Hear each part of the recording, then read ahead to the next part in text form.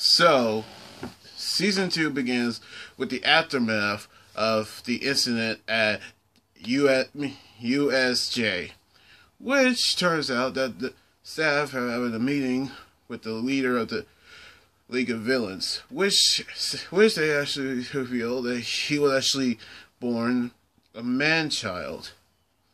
Strange that may seem. And now everybody will have known how he actually were capable of becoming leader as soon as everybody else might figure out what the league is up to. The school is closed temporarily for the safety of the students, which the next day when school opened, they all actually decided on what they're gonna do now, which obviously was discharged from the hospital covered up in bandages. Now he actually said that he announced that that the school is going to be participating in the sports festival, which everybody in 1A is excited, especially Ochaku, who actually taking this into overdrive, where she reveals that she actually wants to make money for her parents.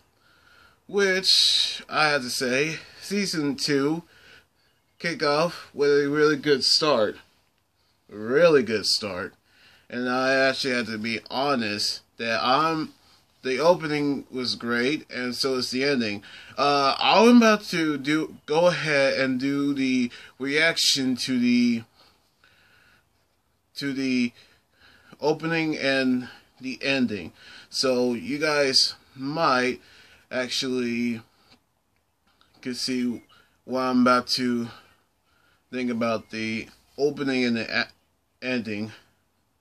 So we might see how it all go out, which is actually based on the manga arc of to the anime. Except most of the scenes are going to be in anime only, which we're about to see how it all works out.